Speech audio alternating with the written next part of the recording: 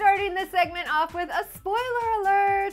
We've got brand new PLL picks for an upcoming episode, and in this storyline, it looks like the girls are divided yet again.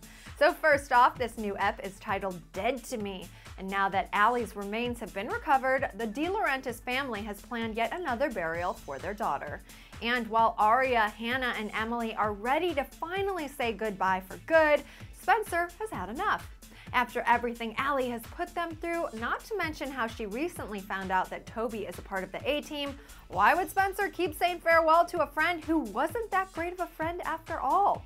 But not so fast. From the looks of these photos, Spencer does indeed end up attending the ceremony.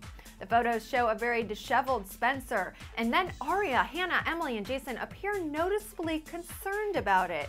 Meanwhile, other photos reveal the return of a familiar face, Dr. Sullivan! Apparently, Emily is still struggling to cope with her feelings about killing Nate, and she reaches out to the doctor for help.